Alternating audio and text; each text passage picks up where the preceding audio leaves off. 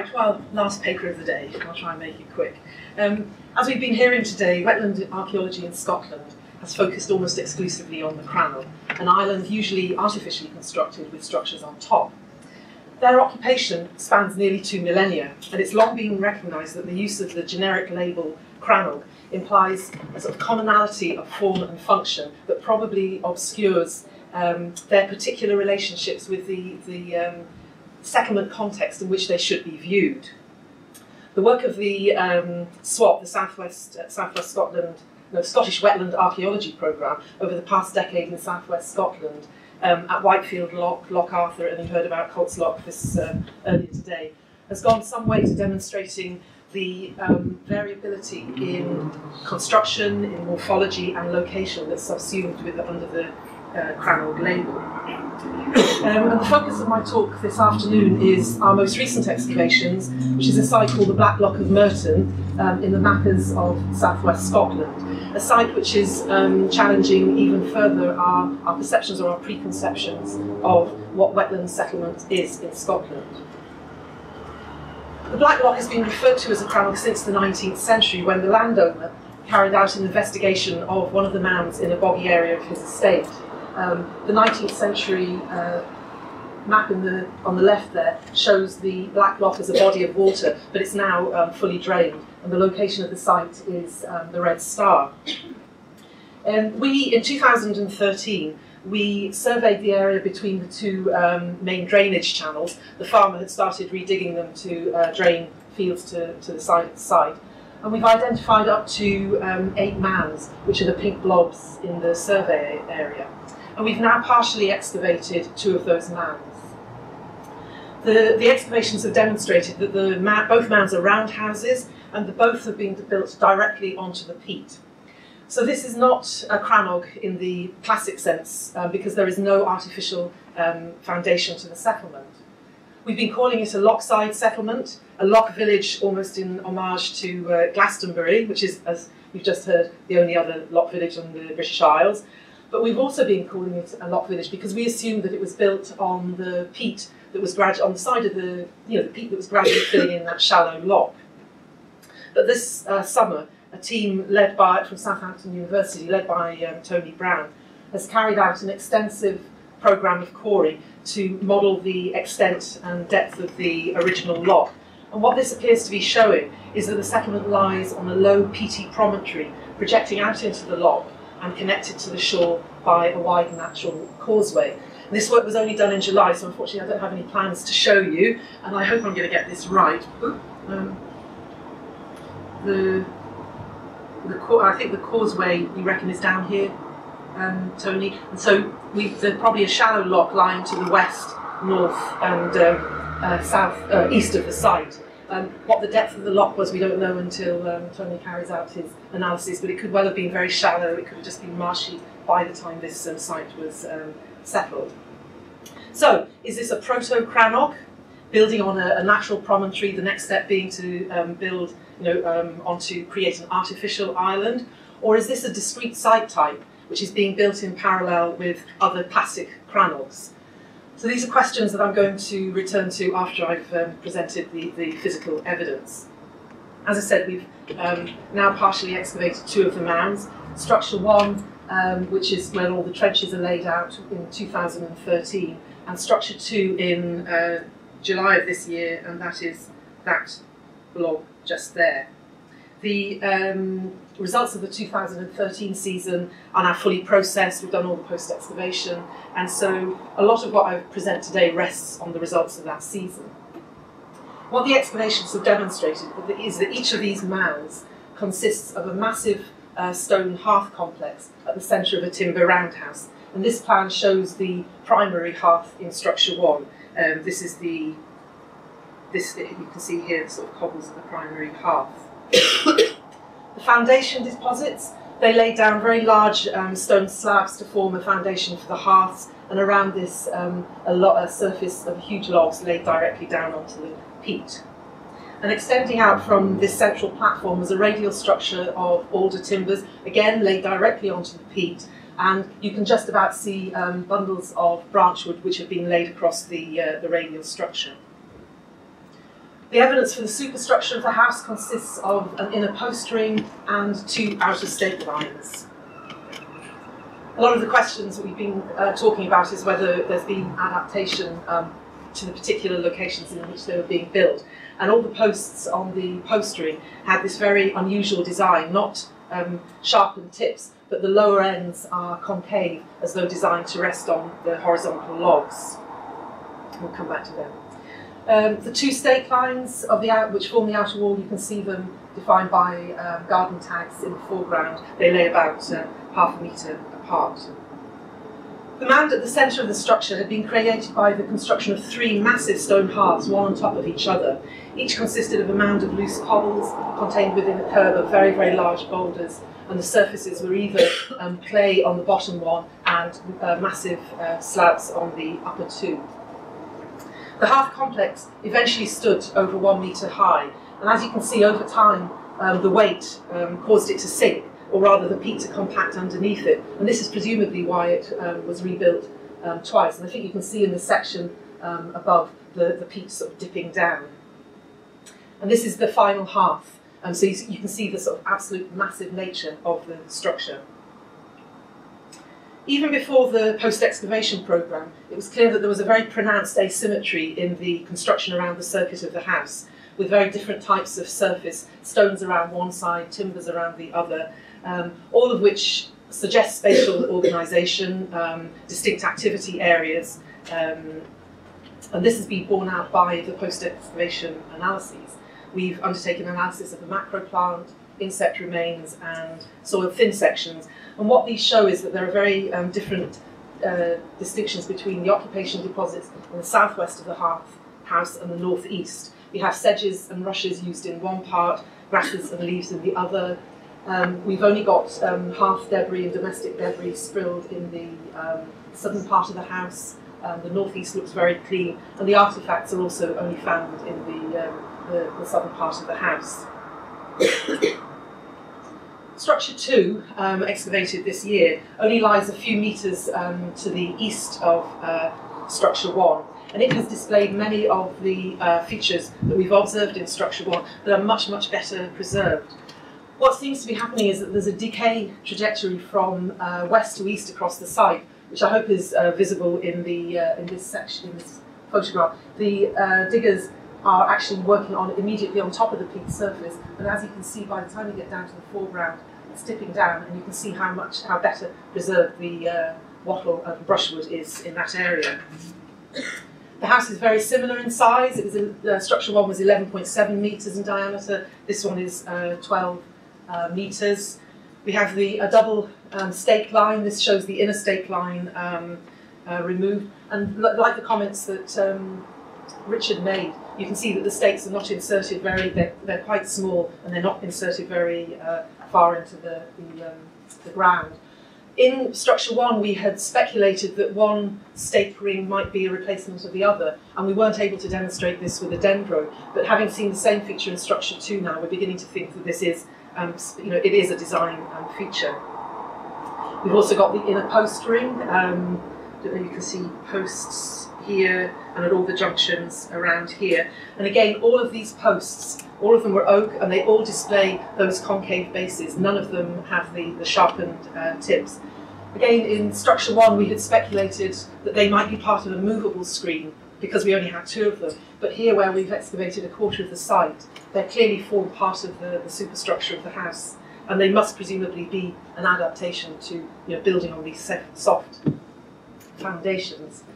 I mentioned the evidence for spatial division in Structure 1. These tangential timbers that you can see here, around here, would have created, they would have created very substantial divisions between the inner area around the hearth, which you can see down in the corner here, and the outer periphery. They were jointed around the uprights. I think you can see in here they've been carved quite crudely, but jointed nonetheless to sit around the uprights.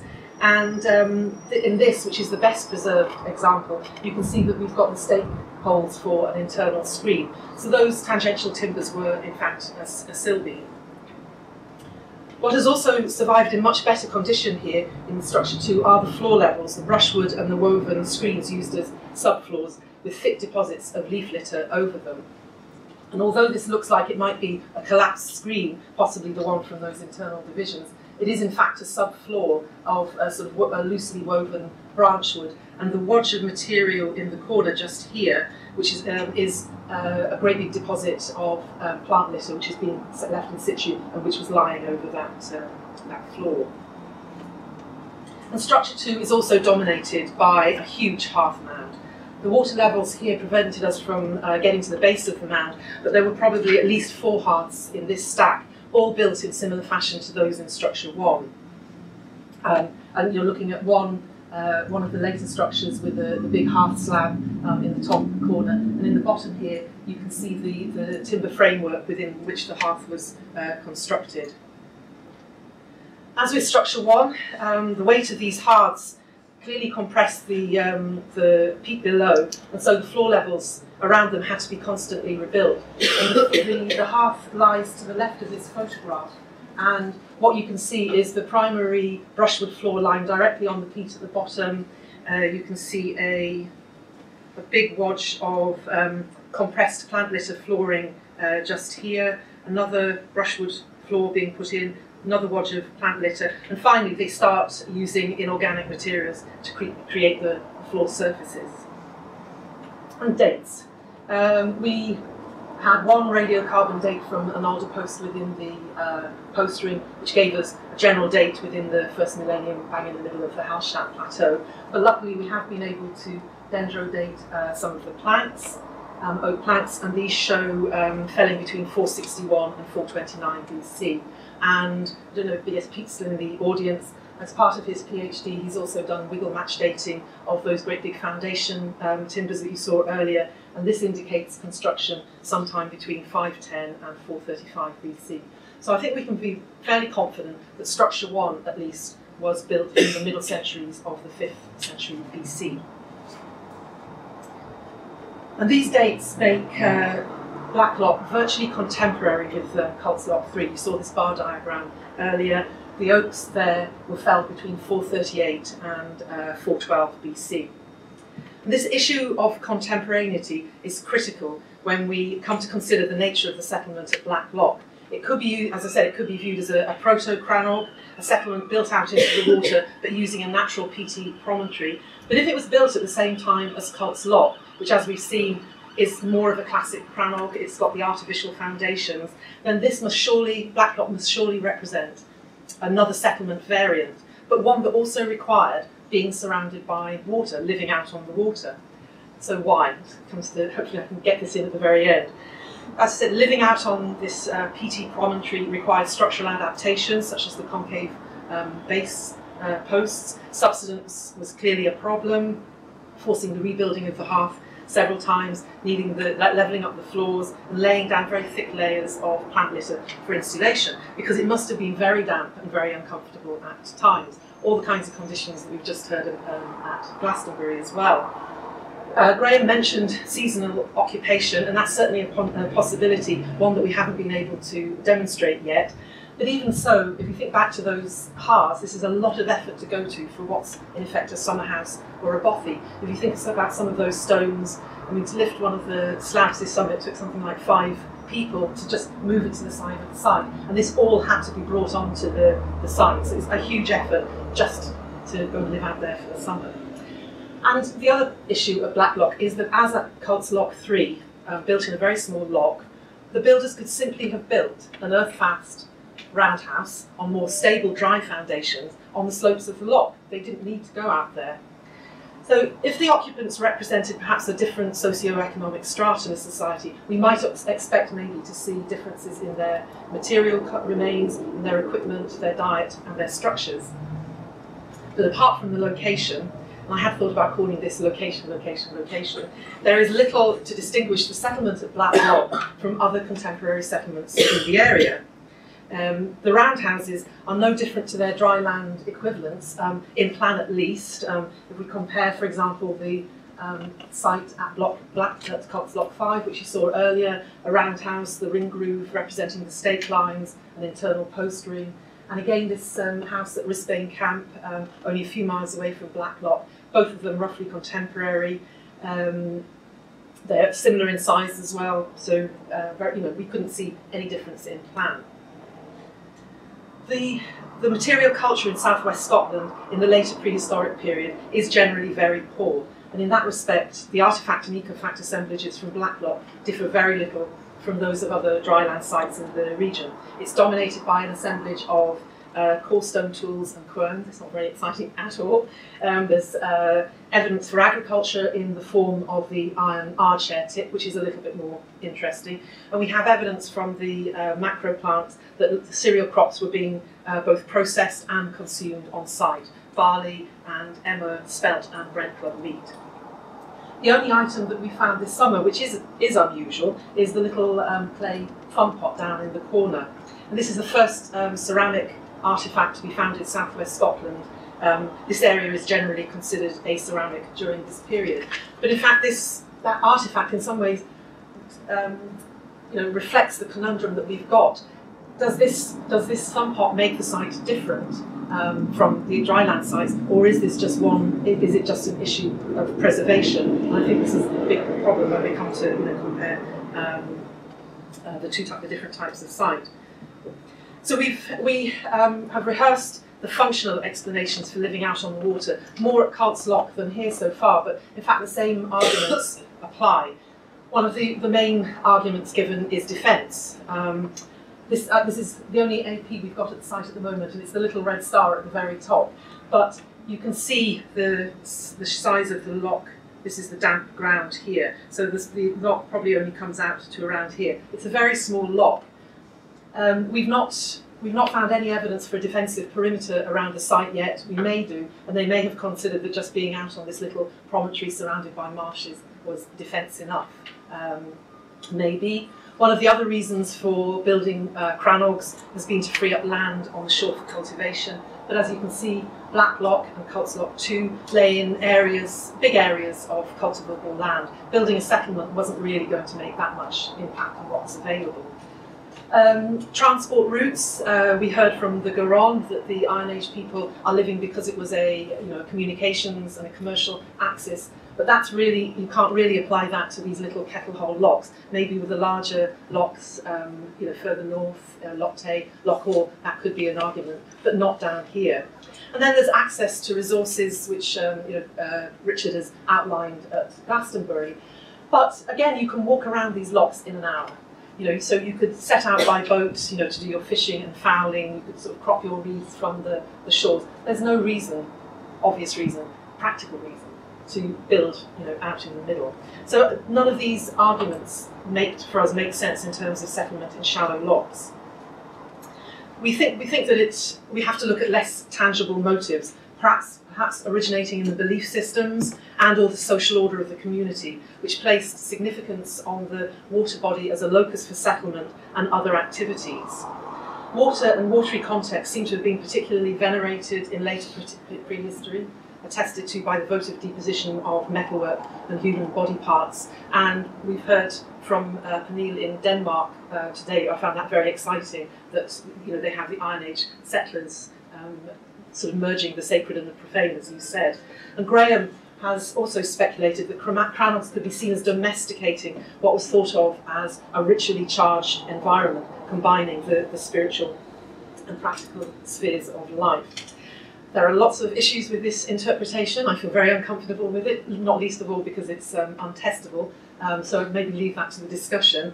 So in fact, I'll skip on over that one. I just wanted to leave you with this. Richard has said that the Glastonbury Loch Village is unique in England at the moment. And as a loch village in Scotland, Black Loch currently represents an entirely new site type. But it's certainly not unique. I think they just haven't been recognised until now.